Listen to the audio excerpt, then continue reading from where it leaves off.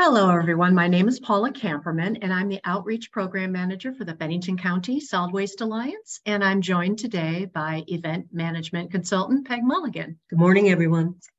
We'll be talking today about managing a successful waste diversion program during an event to eliminate your headaches, and that also conforms to Vermont state recycling law. As we go through this webinar, if you have any questions, feel free to click on the Q&A or chat button at the bottom of your screen. And so you know all the materials that we mentioned in this webinar, and the links will be included in a follow-up email to you in a recording that you'll receive tomorrow. We'll also post it on our YouTube page. So let's get started.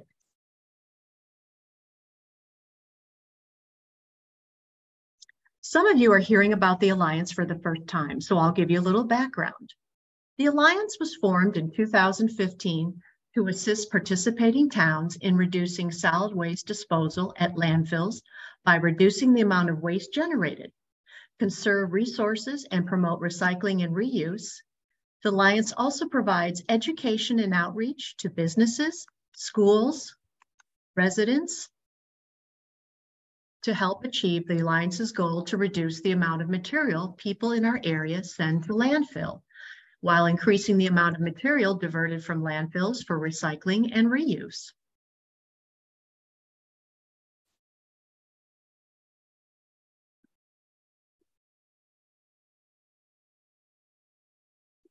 For some reason our system is not advancing here.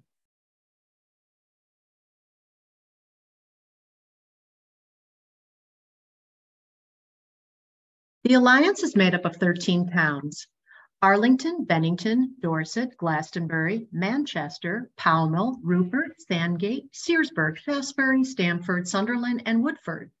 The towns of Peru, Reedsboro, Londonderry, Landgrove, and Winhall, while in Bennington County, are not members of the Alliance. All of the businesses, residences, schools, and organizations located within the Alliance can take advantage of our services. Services the Alliance provides include solid waste audits, where we visit your organization and review waste management practices and offer technical assistance in managing solid waste. This could include review of current recycling laws, provide sources to recycling items banned from the landfill, provide communication pieces and signing about recycling, and suggest ways to possibly lower your solid waste hauling costs. We used to host household hazardous waste collection events, and are transitioning now to a permanent collection facility that will be located at the Bennington Transfer Station, which is expected to open next month in June. We provide source information for the disposal of banned items such as computers and electronics, fluorescent bulbs, and paint through special recycling programs. Most of this information is available on the Alliance website. We also provide community outreach through presentations to groups and the public about recycling, composting, and waste reduction. To understand why Vermont diverts organics and other materials for recycling, we like to give you a little context. Nearly half of all the waste produced globally is either organic or biodegradable. When sent to a landfill and allowed to degrade anaerobically, that means without the presence of oxygen, methane is produced, which is 21 times more powerful than carbon dioxide at trapping heat in our atmosphere. The increases in greenhouse gas emissions is responsible for our climate change. So when we reduce the amount of waste we generate, we reduce our need for additional landfill space while reducing our carbon footprint. Vermont's Universal Recycling Law adopted a food recovery hierarchy you see in this graphic into law in 2012 to draw attention to our use of uneaten food and help guide consumers into making the highest and best use of their food. The most preferred method at the top, you see, is source reduction, followed by food for people, then animals, then composting. When we reduce our consumption of food and thereby reduce the amount of food scraps generated in the first place by shopping smarter, strategically planning meals with the foods we have on hand, less of our food goes to waste. Event organizers know careful planning is the key to a successful event. Dramatic changes have occurred in recent years with Vermont recycling law that impacts waste management, especially during events. July 2020, the single-use plastics ban went into effect, banning the distribution of plastic bags, stirrers, straws, only providing them two customer requests, and styrofoam. In addition to the food scrap ban enacted in 2020, requiring Vermonters to divert organics from landfill. Vermont state law requires the separation of trash, recyclables, and organics, even at events, whether it is a small family reunion in a park or a large musical festival with 20,000 attendees. Today, I'm going to provide guidance on how to set up an effective waste management program for your next event.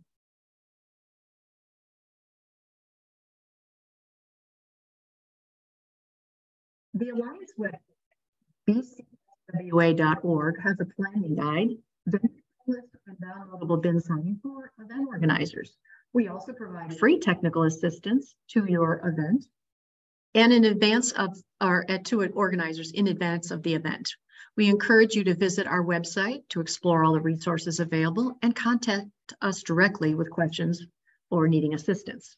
Our co-host of today's webinar, Peg Mulligan, is also available by email to consult with planning or layout, staffing, and other logistics related to your event. And now I'll turn it over to Peg. So let's begin with some preliminary planning. The suggested timeframes we mentioned during today's presentation will vary depending on the size of your event. For illustrated purposes, we're planning for a 1 or 2 day event with about 5,000 to 10,000 attendees. A much smaller event will not need as long a lead time for planning. For vendors, 6 to 8 months in advance of your event, you'll want to set and communicate the rules for vendors of what materials can be used for public consumption of food, such as plates, cups, utensils. All the serving materials used by the food vendor should be BPI certified compostable only, so that food and their serving materials can be disposed together to create compost yet not leach harmful chemicals into finished compost and later into the environment. There are a lot of certified compostable materials available for sale that meet the requirement for proper breakdown in a commercial composting facility, but often have leak barriers or coatings that are made with PFAs or other chemicals that are harmful to the environment. The compost facility in Bennington, where organics are sent from our region, only accepts BPI certified compostable material with its organics. The website bpiworld.org has an extensive list of product manufacturers of compostable serveware that you can use to have vendors verify that their materials are truly compostable. If your vendors only provide compostable serveware to customers, something like wooden stirrers, bamboo sporks, uncoated paper plates, and compostable cups, you will have less trash to haul away, as the material that would have previously gone to the landfill now is usable organic material. Your hauler charges you a higher rate for trash than for organics. Achieving this standard during your event may reduce your hauling costs. More on this specific topic can be found at our website, bcswa.org and bpiworld.org. As a side note, consumer materials marked biodegradable are not necessarily compostable, as they need different conditions to break down properly. They may be made of plastic and should not be considered a suitable substitute for conventional plastic serveware when the material is to be commercially composted. Food vendors often make purchasing plans well in advance of event season and buy in bulk. Giving them as much notice as possible will make their transition to the accepted materials easier. Many, if not most, large events are requiring certified compostable materials. Some even require vendors purchase materials from an approved list of certified compostable materials directly from the organizer. 5 to 6 months in advance of the event, you'll want to start finalizing the layout with a rough estimate of the number of vendors in mind to determine the number of volunteers required to manage solid waste. Estimate your expected attendance and the size of your event's footprint to determine how many waste sorting stations you'll need to set up. Think through how waste is to be collected and how collected material is to be brought through crowds during the event, and where you're staging the bulk waste collection, such as dumpsters or rollaways, prior to pickup by your hauler. Keep in mind, a hauler may not pick up material until a day or two after the end of the event. Is the collection staging area still appropriate after the event is ended? By creating a site map for all staff volunteers to work from, showing traffic flow, vendor layout, and staging areas will provide consistent information and a good working document to plan with for the following year. Here's an example of an event map. It's the public map for Garlictown, USA, showing locations of waste collection stations, noted with the blue waste can symbol. To limit the number of waste stations required, it is best to group food vendors together with waste stations nearby. This will also limit litter. For larger events, we recommend additional stations near exits. Your waste station is a place where there's a lot of activity and one that should be given some thought in planning. Setting aside a 10-foot by 10-foot area with a canopy for each collection station will keep volunteers protected from the elements. Use 3 collection bins, 1 for each stream of waste, 1 each for organics, recycling, and trash, plus extra bins to swap out while waste is being brought to the staging or dumpster area. Ideally, these bins should be color-coded or well-signed: green for organics, blue for recycling, and black for trash, and is consistent with Vermont's universal recycling program. An additional collection bin may be needed to collect redeemables if they're dispensed by on-site vendors. Larger events would benefit from using large signage on the canopy roofs and/or feather flags for the public to easily identify the waste stations on site.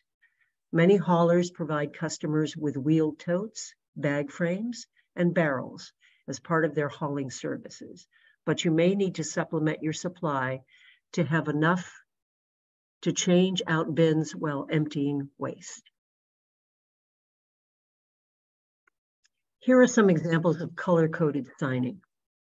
Using bins colored blue for recycling, green for composting, and black for trash reinforce the public's understanding of sorting in public spaces and should reduce your contamination by making it easier for the public to identify and sort its material.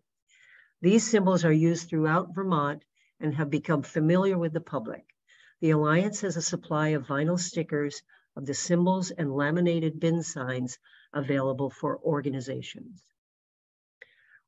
Volunteers posted at waste stations guiding attendees on how material is to be sorted will also reduce contamination. How many waste stations you have will depend on the number of attendees and how spread out the event is.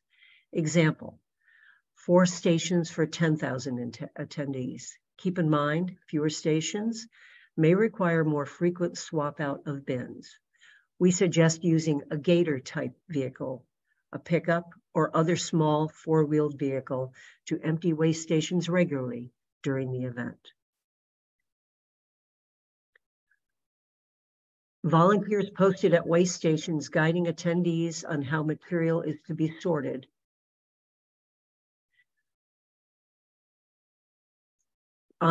Now on to contact.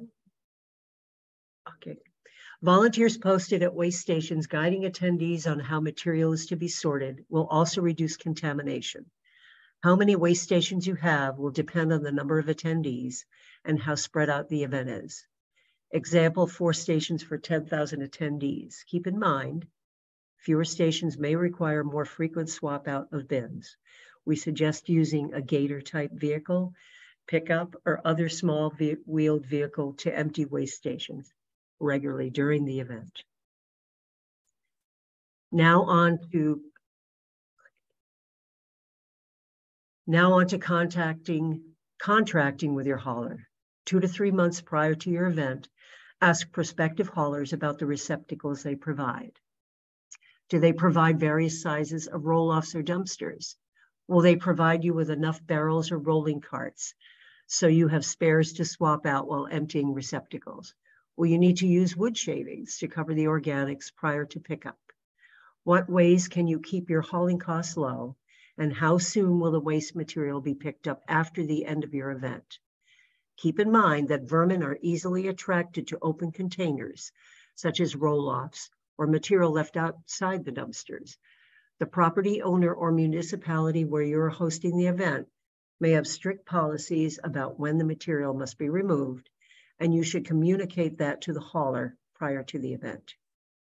Usually, the cleaner the recycling and organics collection, that is free of contamination, the lower your hauling costs may be also. Now on to volunteer recruitment. When looking to staff your event, the overall goal is to build a core of repeat volunteers who return each year for the event. Since managing trash isn't a sexy task, finding folks who already have an interest in the subject is best. Organizations that foster stewardship of the environment, groups who enjoy the outdoors, civic youth groups, high schools that require volunteer hours prior to graduation, and other social organizations are good sources for finding volunteers. Individuals with bee allergies need not apply. A minimum of 2 people per collection station should be staffed at a maximum of a 4-hour shift per day.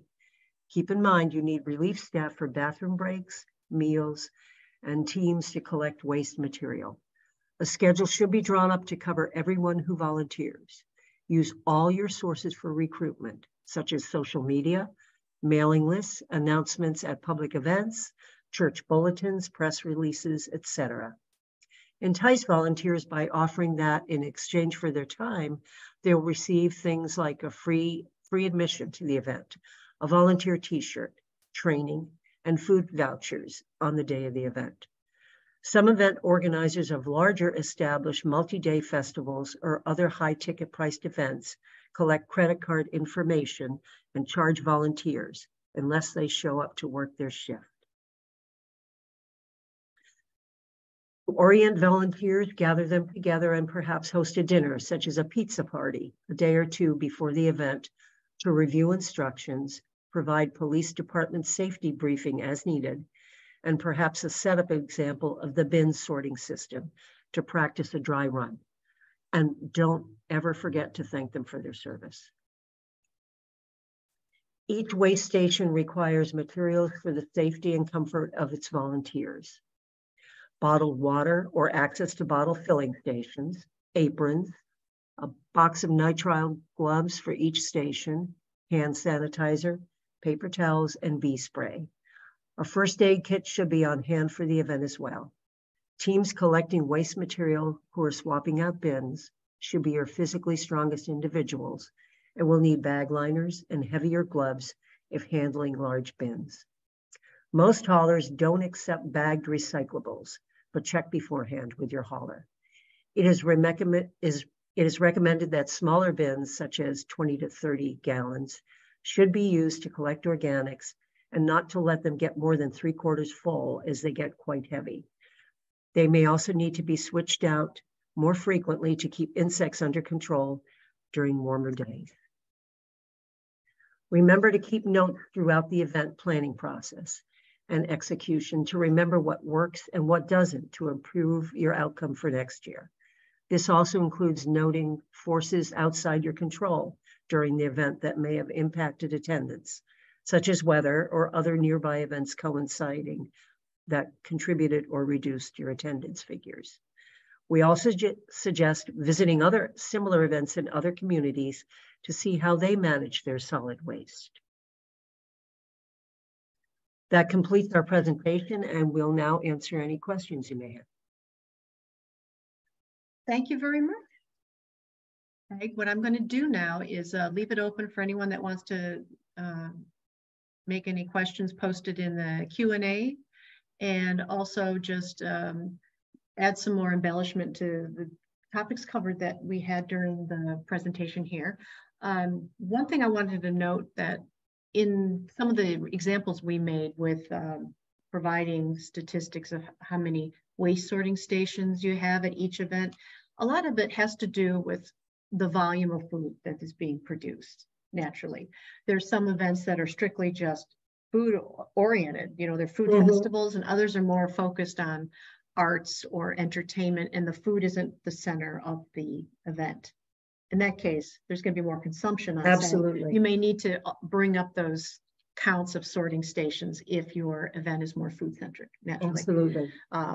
I don't know if there's anything you can add to that in your own experience. Yeah, well, yes, there are, the larger the event, and as you said, if it's mostly a food centered event, requires more stations, but it's very handy to have them in places that are easily accessible to visitors at the site and at the event.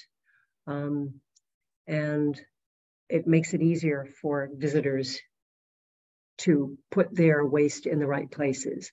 As regards Garlic Town that I have worked at, it's sort of equally divided between crafts and that kind of thing and food vendors. Yeah, so it's like a 50-50. It's like, yeah. Okay. Yeah. So tell me, in your experience, what have been some of the biggest challenges you've had with just, you know, coordination the day of the event, and maybe some things leading up to that you've found that has been challenging, but that you found some tricks that you can share with us that's been helpful?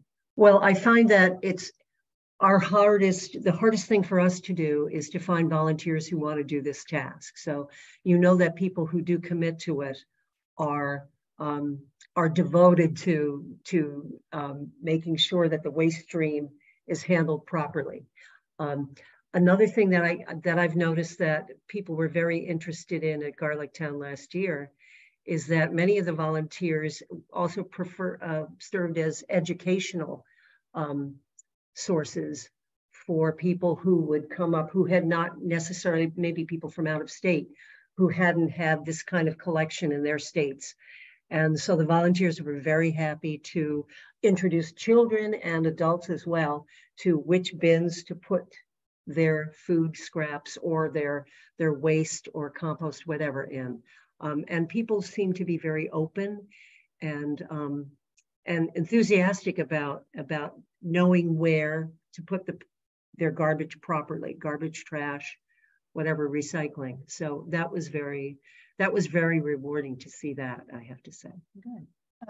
I know also that in the preparation of this presentation today, you had mentioned that you found working with the haulers to be a great resource of information. Oh, absolutely. We've gotten so many different types of Yes. events that they've had to supply materials for. Yes.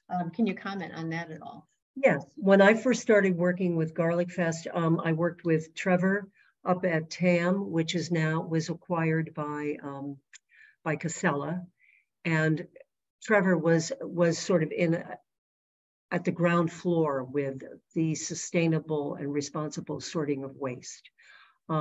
So that was really an education for me. I've been recycling myself for years and years, but the fact that the company themselves were really invested in this process really made things easier for us. They were always open to communication and questions. I always met with them frequently. Now I work with Joe McGuire, who works from Casella, and everybody has been, the fact that the hauler was totally committed to the process made it much easier to work out. Yes, and there are, of course, other haulers out there that do provide the service as well. And I know some of them have different types of containers, color coding systems that don't necessarily follow the line of, you know, trying to use a green bin to identify as organic, a blue bin that's got a top or some kind of color. They may just all be one color. And in that aspect, I think there's got to be an even greater reliance on signing of the bins to help people understand. In my experience, just walking around at different events and watching human behavior when they get to the point of sorting material, they'll be standing in front of a 3-bin system with a plate of whatever's left on their food on the plate and their utensils. and they'll take about a second, maybe two, to try to figure out how to sort something. And if it isn't really clear, it ends up just getting in the wrong bin. And that's what you want to try to avoid. So the volunteers there are going to help you make your job easier when you're contracting with your hauler, to be able to give them the most, the cleanest material without the amount of contamination that makes it just all trash in the end. And then if you've got volunteers there to guide them, then they're putting it in the right stream. Even if you don't have volunteers, it's really important to make sure that you've got the signing on the bins, on the top and on the front of the bins as people approach the waste stations, to know that that all is got a special spot and they know where to put it. You know, if we get to a point where you want to work with us, we can sit down and go through the specifics of your event to help tailor make even the signing if necessary. If you've got some material that is compostable, some that's not, the signing that we typically offer events organizers can be customized to show materials. If you've got photos of some of the things you're using, to help guide people to make sure that that compostable material ends up with the rest of the food scraps in the organics green bin that is then taken up and turned into compost later. Same thing if you've got paperwork or paper materials that you know are compostable or not, and you need to make sure that it doesn't get included as a compostable item, then you know you can list it on a paper poster that we make, listing it as not a compostable item. So we're ready to work with you in any way, shape, or form. As I mentioned, Peg is also available to help people just understand workflow, getting teams together, how to do the layout that we showed, for example, of Garlic Fest this year. That is actually just one clove, one portion of their festival. And we know the events that are hosted around here come in all shapes and sizes. You know, some of them are just a couple hours long, some are multiple days, and they all have their own special needs. So we're happy to help whenever you need it. Feel free to reach us at this telephone number and email for myself and email for Peg. You can also just reach us through our website at bcswa.org. And we don't have any questions, so feel free to get a hold of us after the webinar if you like. Otherwise, we thank you very much for joining us today, and look forward to talking to you soon. Can I make one comment? I wanted to say that after the event, it's always nice to contact your hauler and ask them, you know, for a report card, basically. How did we do? How was our trash? How was our compost clean? Was our recycling clean? Because it helps to pass that information on to the volunteers, because it is a hard job. And I think they're pleased to hear that their efforts were not in vain, because when they're out there for 4 hours collecting the waste from our visitors, it really helps to know that they were successful in their attempts. Excellent point. I'm glad you brought that up. That's good. Okay. I guess that's about it then. Thank you all very much for joining us, and we'll see you out there at your events, and good luck. Thank you. Bye-bye.